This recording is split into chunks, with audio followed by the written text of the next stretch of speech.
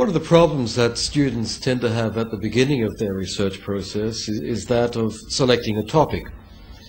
And it's always a delicate process, I think, of negotiation, really, between the researcher and the people around them, including the potential research supervisor. And here I just want to set out a few notes for people who are having trouble in finding a topic for themselves.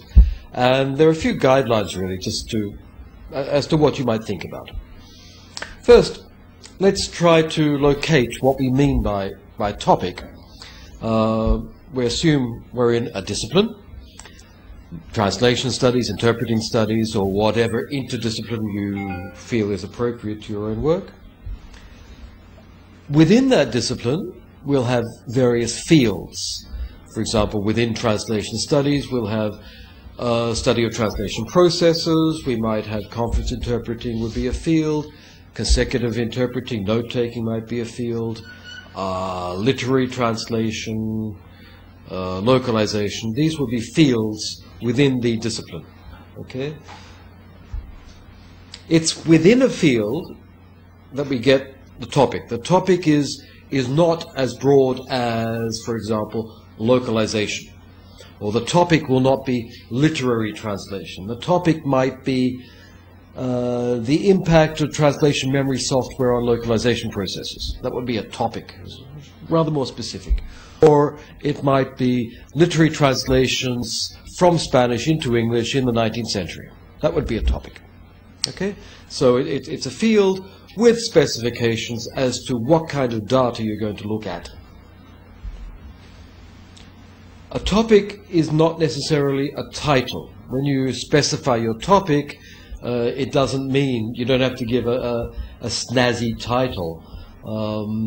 For example, I worked on 12th century translations in Spain, or the School of Toledo. I published that, I think the chapter heading was Toledo and All That, okay, which refers back to 1066 and all that in British history. No, the topic should just be a neutral noun phrase describing the area you're going to work on. Save the title for the marketing. That comes later. At a lower level than the topic, you get into modeling and then the formulation, development of hypotheses. They become more and more specific within your topic. Okay, so if you look at that, you can see here we're talking about a kind of mid-level in the process of developed research, and here deciding what you're going to work on. A good topic should have at least these. First, it should not have been done to some extent. You can work on a field where people have researched before. For example, when I did my research on the 12th century, I found that a lot had been done. Happily so, because I have trouble reading any of those 12th century texts. I had to find good contemporary editions. So it had been done in a way, but it hadn't been done in the way I wanted to do it. I was setting out to apply negotiation theory to relations between Christian and Arabic cultures in Hispania in the 12th century. So it was rather more specific. It's okay to go into a field where lots of work has been done and to develop a new topic or new approach within that field. It can be quite economical in some cases as well. You don't waste a lot of time doing work that other people have already done. A topic should then be selected in such a way that not everything is already known about it. A topic should be able to discover something. Okay? It shouldn't be obvious. When I set out doing that particular project, I didn't know what I was going to find, but I had reasons to believe that other researchers had not found these answers to the questions I had. Okay, so you must look for this new edge. Not virgin territory, but the capacity to discover, découvrir, uncover, reveal something that is not obvious. continuing in that line, the topic should allow for discoveries of things that are in some way important. What do we mean by important here? I take the idea from Bourdieu, where he says that his sociology, his whole discipline, aimed to be une science qui dérange, a science that upsets. And his aim was to make people question their ideas about society. Okay, that's one kind of importance. If something is important, it makes people question their presuppositions. But importance could also be something that, if true, if we discover something and it has effects on many other things, then we could say it's of more importance. Okay, for example, let's continue with the Toledo example. One of the researchers, Marie-Thérèse d'Alveny, a French researcher, found something like 43 manuscripts of the one translation done in 12th century Toledo. The manuscripts are all over Europe, and it took her years of work in archives. And she found that a comma had been displaced in the apparently authoritative edition. And you say, well, so what? You know, all that work and you find the commas displaced, and a genitive was misinterpreted by some copyists.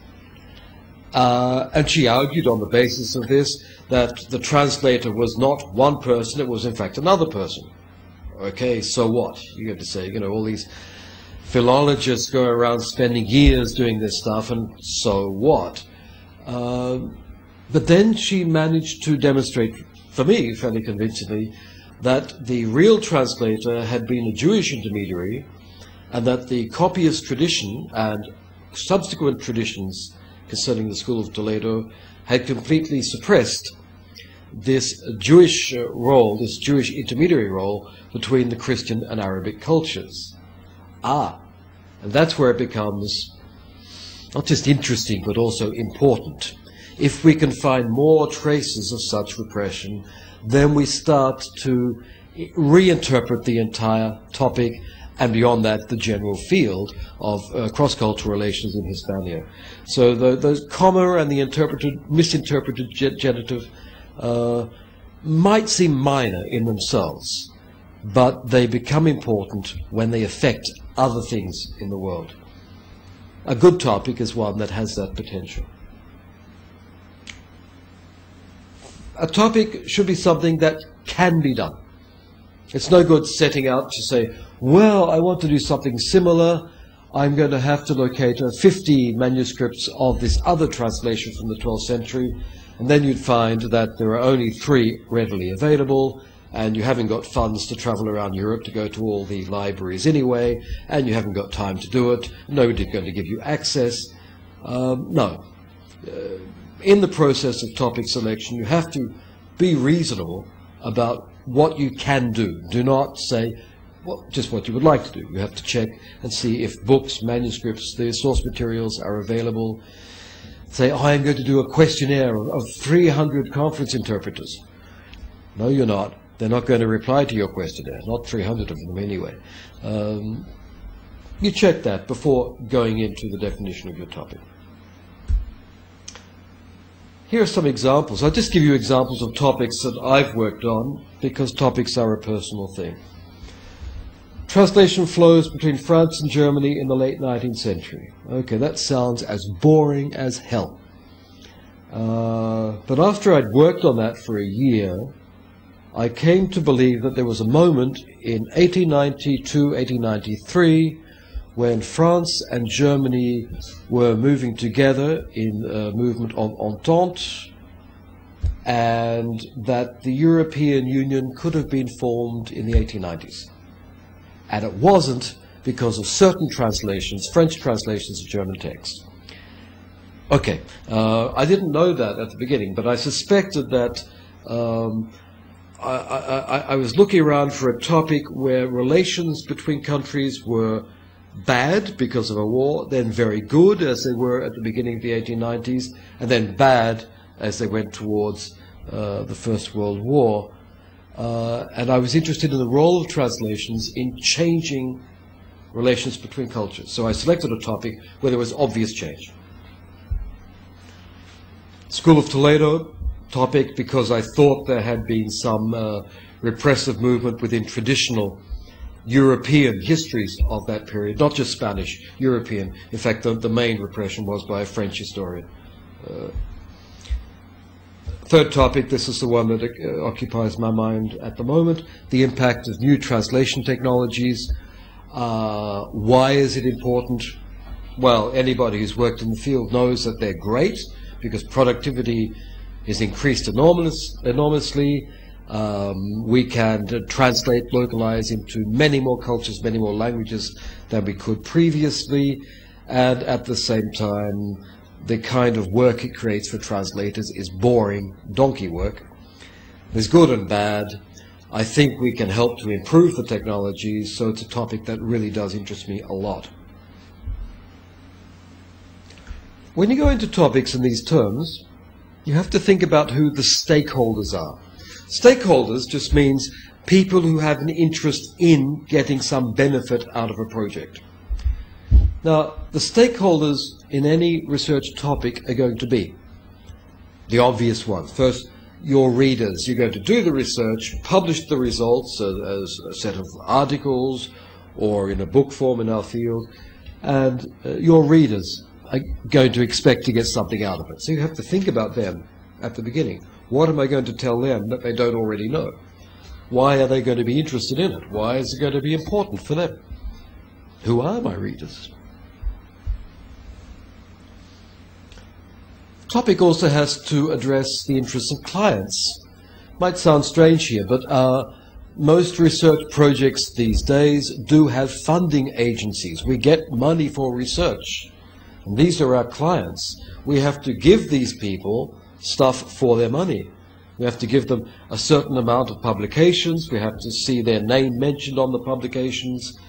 We also have to sell our research projects to the clients. We have to tell them why it's important and what benefits it's going to produce for them and the people they represent. They're usually governments or ministerial agencies. So you have to think about your topic at the beginning as something you're going to sell to your client. The topic usually has to concern the institutions we work in. A good topic for the university I'm speaking from now, let's face it, would be something that attracts local press. They want researchers to be in the newspapers so that people in this province will be aware that research actually happens at this university. All right, we have to recognize that. They have a right to that. Let's try to do something that they will be interested in, if we can. Beyond that, you might look at the institution as being a local one within a system of universities here within Spain, which is funded by the Spanish state, which represents the Spanish people and their cultures and society. And we might say, well, look, my research may not get local press, but the results will be in some way beneficial for the society that is funding me. And you have to think on that level, I think, even at the beginning. Stakeholders also include the people who are going to put up with you. If you're going to do research, you're going to be pretty antisocial, hard to be with. For how long? 3 to 5 years? Your family and friends are also stakeholders. If they're going to put up with you and allow you to do this, to go to the library, to spend the time, and to spend your sleepless nights or whatever, try to think about doing something that is beneficial for them. Why not? They are, after all, the most immediate representatives of your society. Finally, no, not finally, think about your subjects. Subjects, I mean the people you're working on. If we're working on translation or interpreting, we're usually working on other human beings, translators, interpreters, or their work, indirectly on them. We have to think about doing something that's going to be in some way beneficial for them as well. perhaps these days beneficial for the translation profession and the process of professionalization. I think these are key terms when we think about a topic. My interest in the new technologies has a lot to do with the professionalization process. Finally, you are also a stakeholder. Your topic has to make sense to you and be important to you, not just on paper as something you're going to sell to all these other stakeholders. You've got to feel it within and be motivated by it. You really want to work on this topic for one reason or another. The reason is your affair, but recognize that you have a right to inner motivation and select a topic that corresponds to that. If you haven't got it, don't do it. That's why your supervisors should not just give you a topic. The topic has to be yours. It has to be something you want to work on. It has to come from you. That's about all I want to say. I just add a final note, which goes from there more into the questions of ethics of research, but they should be thought about at the beginning as well. This is the relations to subjects. If people help us in our research, if they give us translations, if they answer questionnaires, go through interviews, there are many kinds of research we can embark upon. How do we relate to them? I think it's the same question as to all the other stakeholders, but in the case of translation and interpreting, which are professions that do suffer marginalization to some extent, I think the question is of particular importance. How do we relate to them? Here are some basic principles. First, respect. If you're working on the work of somebody else, respect that person. Okay, you find a translation that has 1,000 mistakes and they didn't know the language or they weren't paid properly or whatever. Your topic can't be all the mistakes I found in this really laughable translation. Your topic has to be why the mistakes were there. Oh, why there wasn't enough respect for this translator. Why were they given a job they were not prepared to do? Why were they not paid enough? Why didn't they have enough time? And so on. Respect the person and write that into your topic. One step beyond respect would be what's called advocacy, where you start arguing, perhaps like a lawyer on behalf of a client. You argue their case, argue their cause. Here we have a profession which needs more social recognition. I'm going to do research that helps them get more social recognition. Even if you're only helping them by creating more space in the academy, that's a respectable justification of your topic. Advocacy should mean arguing on behalf of the people you're working with, certainly not against them. If you're arguing against them, work with somebody else or work with other material. Powerful idea that's again from Bourdieu. Within the notion of advocacy, Bourdieu, in some of his work, especially on poverty in France, gave lots of space to interviews so that the poor, who are the people who don't have access to a public voice within the society, could in some way speak through sociology. And sociology as an academic discipline could be a mouthpiece for people who otherwise do not have voices. That's an interesting idea, because translators and interpreters, when they're translating and interpreting, do not have voices. Their voices are lent to other people, to their authors or their prime speakers. Research might be a way in which we can give people voices they don't otherwise have. Beyond that, and a word of the 1990s now, would be empowerment. Our research can give people more power than they otherwise have. Power through knowledge. Perhaps our research or the choice of a topic should be something that creates knowledge that we keep not just for us and our institutions or our clients, but we make available to the very people who have helped us get it, to the translators and the interpreters, the professions around us. And thereby we help them empower themselves. To sum up what I'm saying there, the last thing, empowerment, leads on to action research, and there'll be another talk about action research somewhere around here. When formulating your topic, you have to not just write a neat noun phrase, you have to think about all the justifications for it, reasons why this topic should be done, this research should be done. And I think the key here is that we have to work on two levels. We have to justify it on the widest level. That is, it's going to improve the destiny of humanity or something like that, or it's going to be good for our societies, it's going to be good for cross-cultural relations, it's going to be good for multiculturalism within our country, whatever is appropriate to where you are. And you must think on that level. But also, particularly in the case of translation and interpreting, we must be prepared to speak on a very local level. Don't denigrate the local press. Don't denigrate the chance to go along and present your research to the local Translators Association, or to put it on the web in a form that they can read, not just in academic scientific prose, but publish in magazines, in the professional journals, in a way that is accessible to people. In a way, the selection of a topic should allow for both those levels and everything in between. You have to think about the whole lot before you do it. Of course, we're only talking about the starting point. It'll all change as you go along.